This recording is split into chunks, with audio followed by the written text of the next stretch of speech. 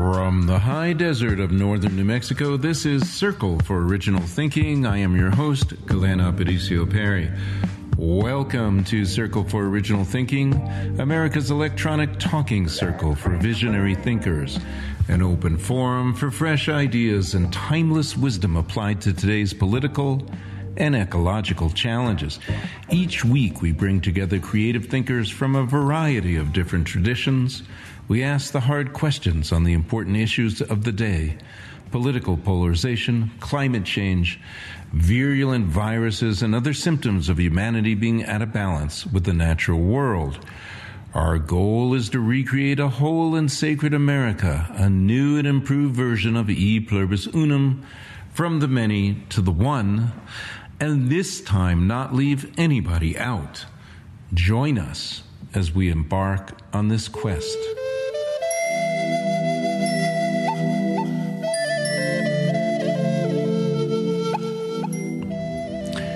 We have some great guests coming up on the Circle for Original Thinking podcast, beginning with New York Times bestselling author and co-founder of the Pachamama Alliance, John Perkins.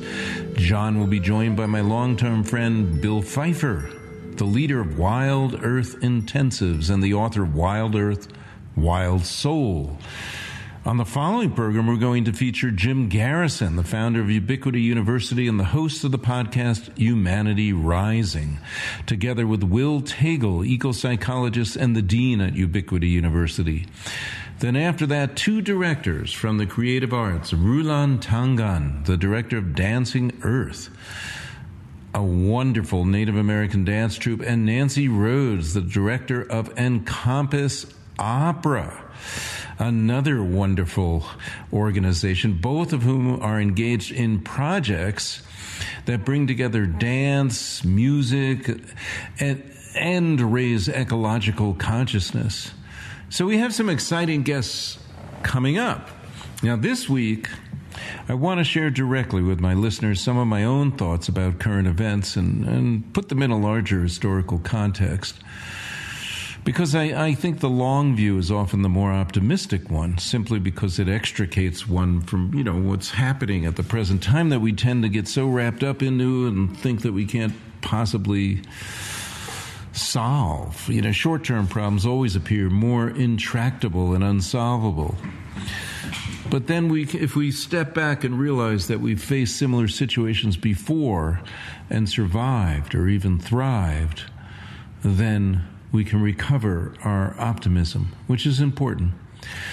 And I also, I want to address this because it's one of the questions I'm most frequently asked is, how do you stay optimistic during these troubled times, such as the January 6th insurrection and the failure of the Republican Party to hold Donald Trump to account in the second impeachment trial or even now, the lack of bipartisanship on virtually anything and everything, and the lack of relationship to truth, the fake election audits that are occurring now, sometimes called fraudits, or voter suppression that seems to be almost an attack on democracy itself.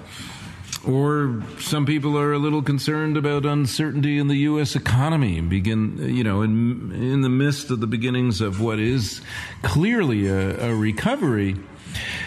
So there's a desire by some for things to return to normal, but I would say that we really have to learn from the pandemic and not just simply return to normal, but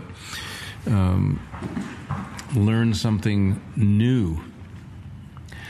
And it's also, quite frankly, I just won a Nautilus Award for my book, Original Politics, in the category of World Culture's Transformational Growth and Development. And that prompted me to wonder, is the world transforming in a positive way? So the questions are very related. How do I stay optimistic during troubled times, and is the world transforming in a positive way? So that's what I want to take a little peek at today. And to me, the only way to do that is to really begin with blessing, to begin with prayer. This is something I learned from native elders like Topa Sanakwa-Kanu, who, when he got up in the morning, before he ever got out of bed, before he ever put his feet on the floor, would be thankful for the gift of life and another day. And that's something I pray about every day. Every day, it's a miracle to be alive. I mean, we could not be alive without the breath of life in the form of oxygen that the trees and the phytoplankton give out, that we return to them in a sacred circle. Our form is carbon dioxide, but that's what they need to live. And so the trees and the phytoplankton combining with the sun that gives us light, warmth, energy, creating photosynthesis and creating life and continuing life. This is a miracle, and we are directly interconnected with this miracle. We are light. We are air. We are water. We are earth. We are all the elements. And that's why some of the native elders I know the best think of the elements as the creators. I mean, it's not like the elements are just some kind of scientific thing. The elements are something worthy of praying to. And it's just such an overwhelmingly beautiful feeling to realize and to contemplate how we are interconnected with all the elements, and to look at nature in a way that I love to do is to, I think of the elements as loving each other, really, or let's look at water, the waters in the clouds and the waters under the ground. They have a loving relationship with each other. It's almost as if the groundwater is calling, writing letters to romantic love letters to the clouds of the sky, calling for them to come visit, and then when the rain comes down, it's like the groundwater is receiving the kisses of a lover that they've missed. It's a beautiful thing, and there is a relationship. This is one of the things I learned from Hopi elders, Verna Masayesfa, Jerry Anoa. Jerry's now in the spirit world now. But they had a water conference and on Hopi land, and they even brought Masaru Emoto from Japan for that conference, and many other indigenous elders. And they spoke about this in a way that really reached me deep in the heart, because all those elements, the water especially, is in relationship with us. This is something Verna Masayesfa tried to explain to the Peabody Coal Company that was producing coal slurry and telling the Hopi that, we're just going to take a little bit out of your groundwater. But the Hopi knew that the groundwater was related to all the other waters, and when they took that little bit out, they upset the balance. And in upsetting the balance, eventually those sacred springs that the Hopi were living with and depending upon for millennia, they started to dry up.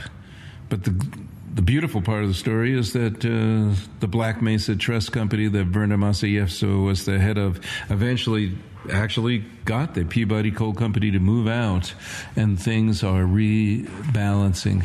So this sacred belief in the way that the elements are interconnected is a very important, beautiful thing. And it sustains not just indigenous people, it sustains us all. We all are interconnected in that way to the elements. If you're a human being, you are light, you are air, you are water, you are earth. So when people talk about climate change and they talk about whether humans are causing climate change, my answer is that we are the climate. So, of course, we're causing change. We're interconnected in an inextricable way that you can't get out of. So that is part of what I wanted to talk about today. And it's something deeply, deeply important. We are the light, we are the air, we are the water, we're also the earth. And that's really important too. When you just take a handful of living soil, fertile soil, you're picking up billions and billions of microorganisms, bacteria, viruses, worms, nematode worms, and the like in one handful. And that must be remembered, and particularly remembered during these COVID times. Because in COVID times, we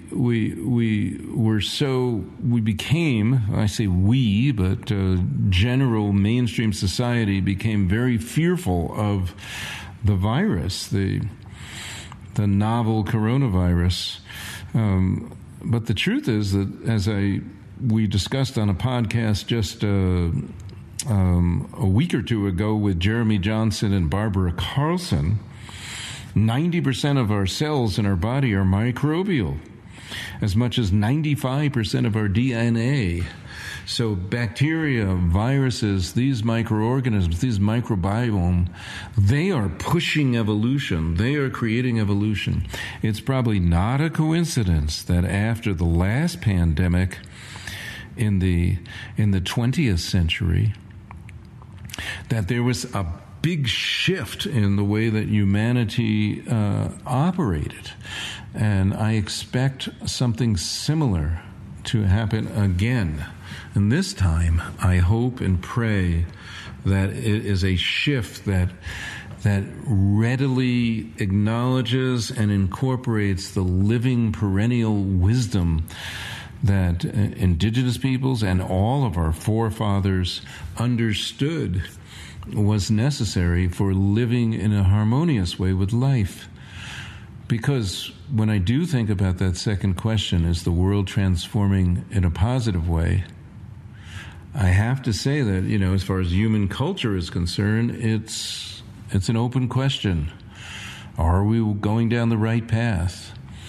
Or have we become a destructive force, that, a captive of our own mindset, this kind of particular form of greed, or it's been called wetigo, the virus that imagines we're separate, superior, and transcendent from nature. That's a different kind of virus. Probably the most powerful negative force that we can ever do is to imagine that we are separate and transcendent from the natural world. And when we do that, then the natural world becomes simply something we utilize for our own needs alone. And that's when we start to call the beautiful light, air, water, earth, and the related resources of that. We call them resources because they're not something we have a sacred relationship with anymore. It's something we're using to develop. And that very fact of looking at a forest, and instead of bathing in the beauty of the forest, thinking of how we can turn this into an economic product, that's the only thing GDP looks at. And that's a scary concept, because 2/3 of the world we call, quote unquote, undeveloped. If that other 2/3 of the world were to actually be actively mining the earth, raping and pillaging the earth, we'd be in big trouble. Now, I want to talk about this in the context of the place known as America, or the United States, the place formerly known as Turtle Island.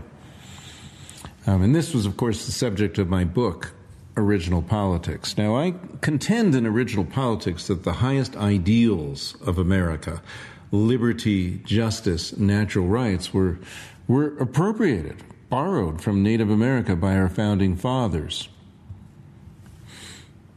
Things like the very idea to unite the colonies, which came from Chief Conestoga, the Onondaga chief that spoke to Ben Franklin.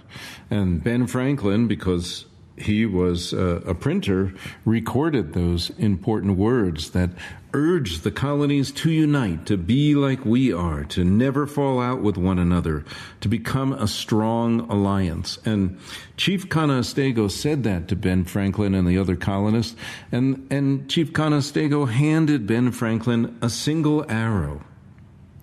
And before Ben Franklin could even examine the arrow, he took it back from him, and Chief Conestoga then broke the arrow over his knee. Then Chief Conestoga reached behind him to get a sheaf of arrows. I don't know if it was 13 arrows, but it was a sheaf of arrows. And he went to break that over his knee, but it did not break. And the meaning was plain to all. Ben Franklin later, when we're making the Great Seal of the United States, remembers this and incorporates it into the Great Seal. Well, in the left talon of the eagle is holding the 13 arrows, clearly indicating that there is strength in numbers, strength in being united. So the Chief Conestoga and the Onondaga chief was the force for getting the colonies to unite at all. Before, they were 13 disparate governments, and it was probably a pain for the Iroquois Confederacy to work with them in that way. So they got them to unite.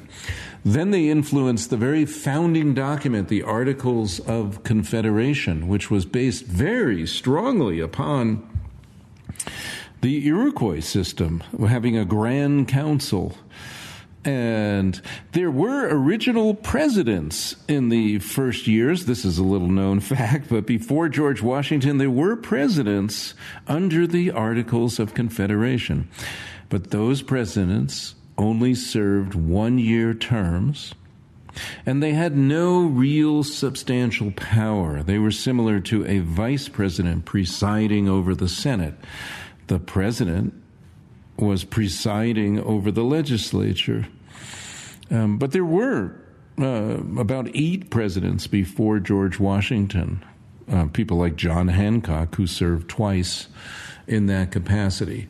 Those presidents are rightly separated from George Washington on, because when we came to the Constitutional Convention, we redesigned the office of the presidency enormously and gave the president far more power, and perhaps too much power. That's something to look at. We have to look at more closely today. In fact, since the Constitution, we've given the presidents even more power. The Congress has just given away some of the powers that were supposed to be held by the Congress, like the power to declare war, that Congress has not done since 1942. So, but with the Constitution, there were other things that were incorporated from Native America, including checks and balances. There was a very similar system in Native America. But the real point that I want to make here is that Native America influenced the founding of the nation, but the Founding Fathers only appropriated the concepts to the extent that they understood them or that they wanted to implement. And the first thing that they left out was women, who held an integral role in Native American. And they also obviously left out people of color. So in leaving these things out, in leaving out women and people of color, they created an American shadow. So on one hand, we had these beautiful high ideals. All men are created equal. We find these truths to be self-evident. All men are created equal. The concepts of liberty, equality, a government by the people, for the people. The preamble of the Constitution even beginning with "we the people," when in fact it was not the people that designed the Constitution. In fact, the Founding Fathers designed it in secret, and it was a small group of mostly aristocratic white male property owners, many of them attorneys. There were Alexander Hamilton was not from the aristocracy, nor was Ben Franklin. Those were the exceptions. So there was the creation of the American shadow, and I would say that the brighter the light, the darker the shadow. America had an incredibly beautiful, inspirational vision to get started, even if it was largely appropriated from Native American societies. But we had this beautiful vision, but we did not live up to that vision at all. I mean, we gave the vote to only white male property owners. And by the way, that was not the case during the colonies, because if you were a property owner, if you were a woman, you could still vote. And if you were a person of color and a property owner, you could still vote under the colonies. And in certain weird exceptions, like in New Jersey, up until 1807 in New Jersey, people of color and women could still vote. But in general, the Founding Fathers gave that authority to the states, and the states wrote in some restrictive language that made it de facto that only white male property owners could vote. That's a huge problem. So we pushed into the shadow true equality. And yet, we had this beautiful bright light talking about equality, talking about all men are created equal, talking about equality. So what happened is, over the course of time, America's shadow has become unveiled. It's revealed itself, and change has happened. So, as Theodore Parker said, and Barack Obama liked to quote, changing the quote a little bit, but, the arc of the moral universe is long, but it bends towards justice. And I think that's very much true. And I also think that Donald Trump, for all his failings, for the corruption and corrosive environment that was created, Donald Trump became a catalyst for the revealing of the American shadow, a profound catalyst for the revealing of the American shadow. And this has a very positive upside, because it harkens back to the true meaning of apocalypse.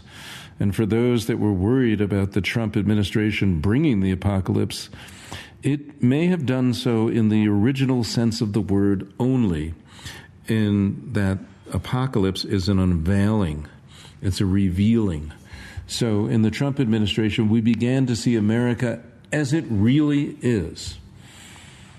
And in fact, even after I finished the book Original Politics, about a year ago, we had the George Floyd murder. We can call it a murder now, since Derek Chauvin was convicted and going to be sentenced based on a murder of George Floyd.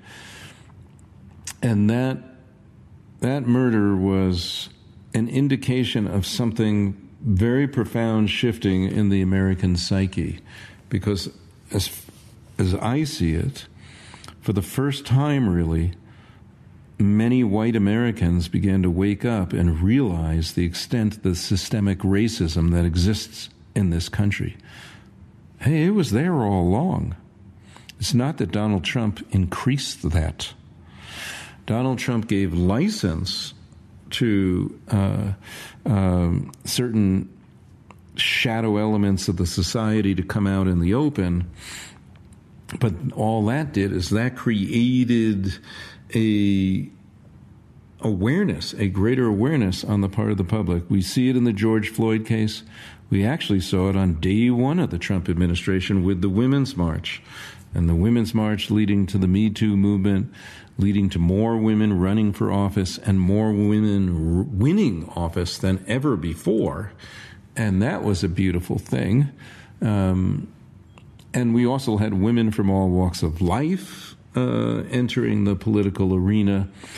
People like Deb Haaland became my congresswoman from New Mexico. Sharice Davids from the Ho-Chunk Nation, the two Native American congresswomen, the first ever. That's great, because that's a recapturing of what was true in Native America a long time ago, because the women's councils were so important. It was the women's councils who nominated the male chief and had the right to remove him. The women's councils who needed 2/3 votes of the clan mothers to go to war or to sign treaties. So women had a very integral role in politics on this continent. And now something else is happening. Now there's something even more profound happening here with COVID, with George Floyd. Because when that police officer put his knee on the neck of George Floyd during COVID, it became readily apparent that that was a metaphor for what all of humanity had been doing to Mother Earth. It was Mother Earth that could not breathe. It was Mother Earth that had the knee upon her neck. We've been literally paving over Mother Earth.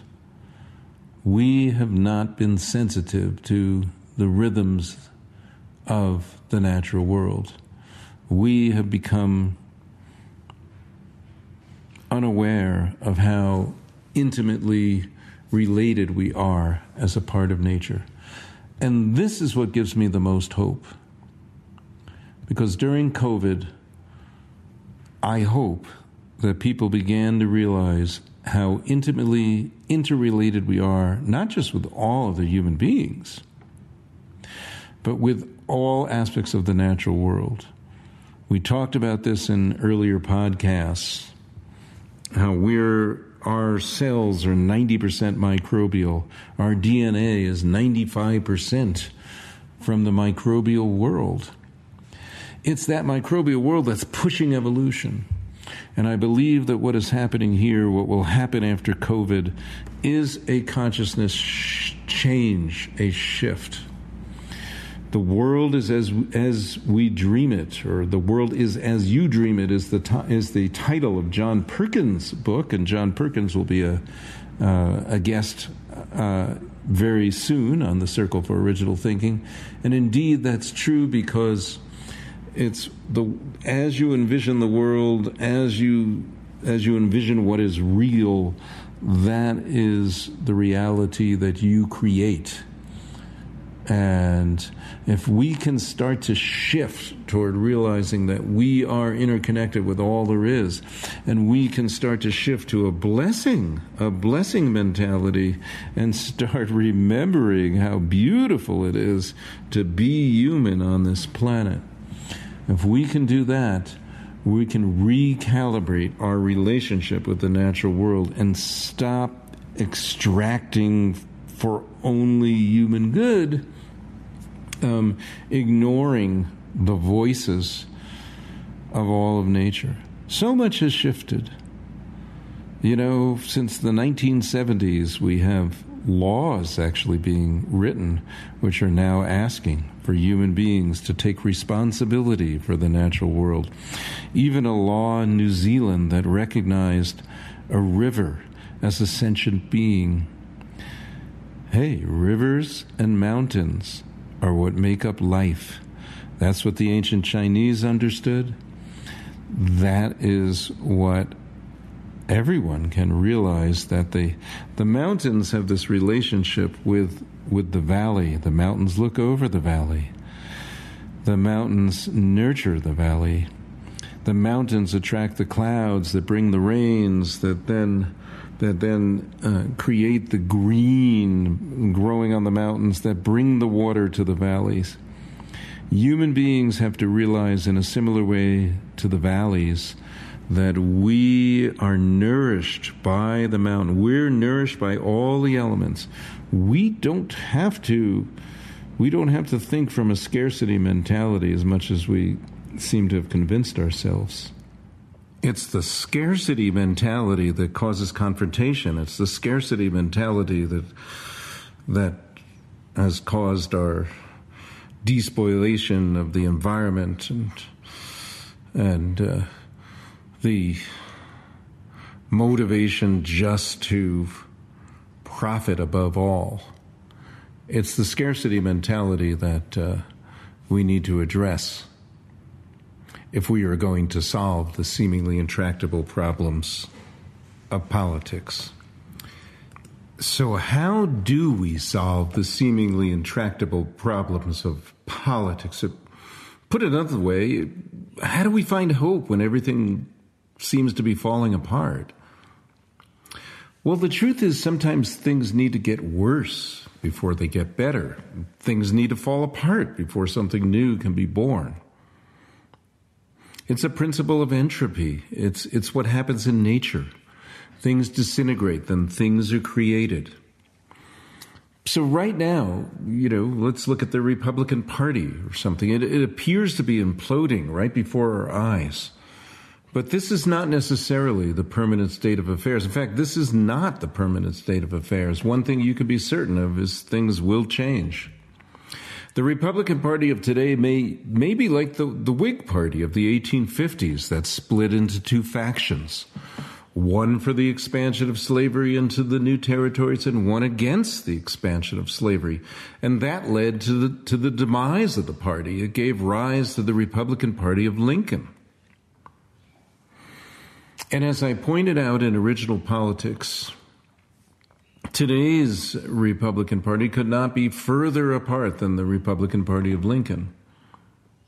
And the Democratic Party of today could also not be further apart from its beginnings as the conservative pro-slavery party. Parties are dynamic entities. The Democratic Party, while it may look good now contrasted with the Republican Party, also has undergone a great deal of restructuring and needs to undergo more restructuring now. In fact, both parties have sold out to corporate interests more than people may realize. And some of that is not entirely their fault, since the Supreme Court decision of Citizens United let in so much dark money into politics. It was not that long ago that there was widespread bipartisan support for positive ecological change. Just go back to the 1970s.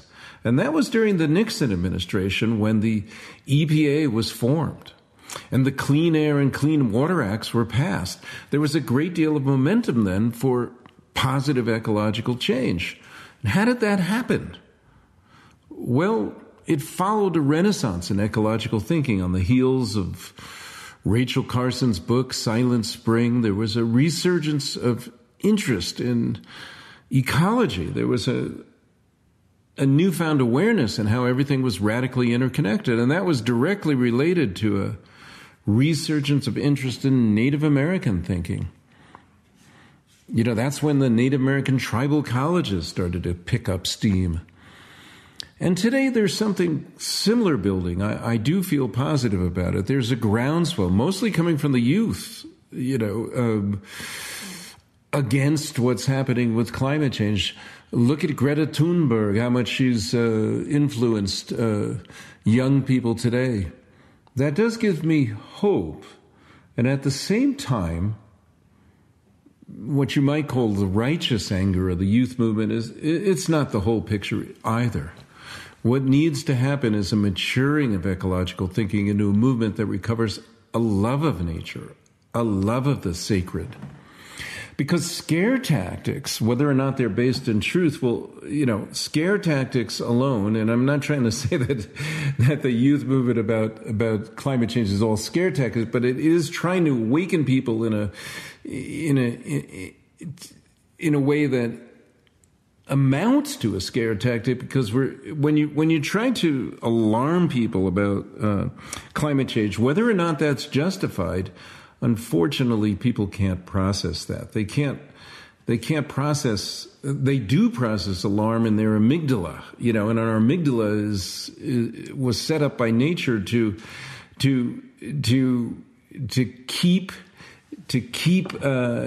just avoid some catastrophe, an animal rushing at us, or so it gives a short-term burst of adrenaline. It cannot be sustained. Love is the only thing that can be sustained. Love sustains the heart.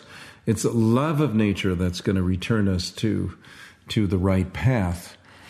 And I'm not saying this isn't the apocalypse, but it's the apocalypse in the original meaning of the word that's what's happening now.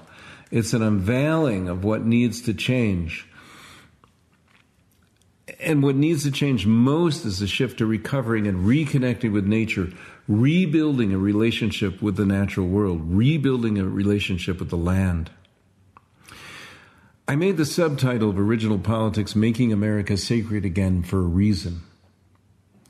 The way to recover the sacred is to realize first and foremost that America was a place before it was an idea for a nation. The original wisdom is held in the land. It was that wisdom that spoke through indigenous peoples, and it was that wisdom through indigenous peoples that inspired our founding fathers for the principles of justice, liberty. But what we need to realize now is that ecological justice and social justice are connected.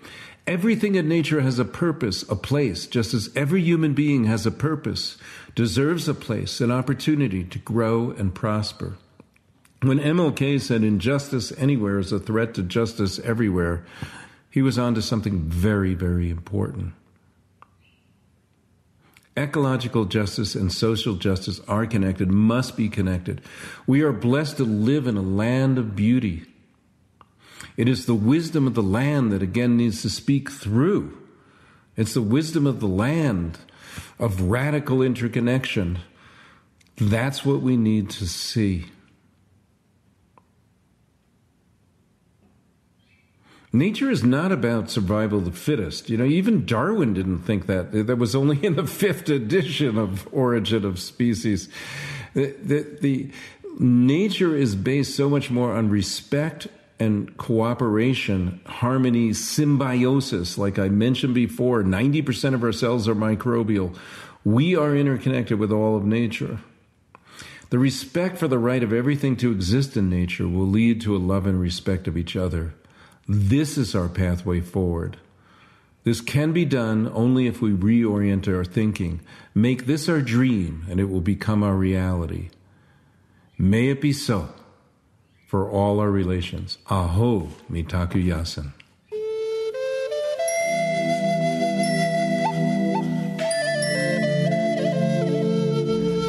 This program is made possible in part by Select Books, Waterside Publications, BizGenix, and Web Talk Radio. Native flute music by Orlando Secatero from the Pathways CD. Liberty Song by artist Ron Crowder, written by Ron Crowder, Jim Casey, and Danny Casey. Post-production editing by Scout Media Strategies.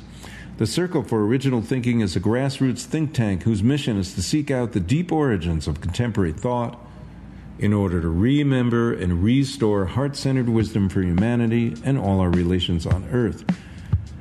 For more information or to volunteer to help produce this podcast, go to originalthinking.us or originalpolitics.us. And you can also find and purchase my books, Original Thinking and Original Politics, there. Thank you for listening, and until next week, many blessings of good health and well-being to you. Bye for now.